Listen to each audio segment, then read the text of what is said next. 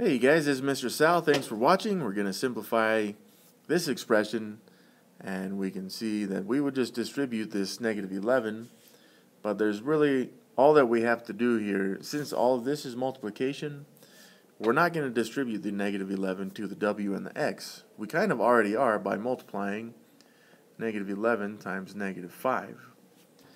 Now we talked about this in class, but this one has two negatives that are being multiplied together. 2 is even, so we know our answer is a positive. So we don't really have to worry about these negative values anymore. We just need to do 11 times 5. Well, 5 times 1 is 5.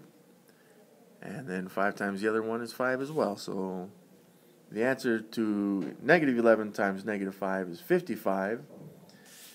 And that would still be multiplied by w and x. And there's our final answer.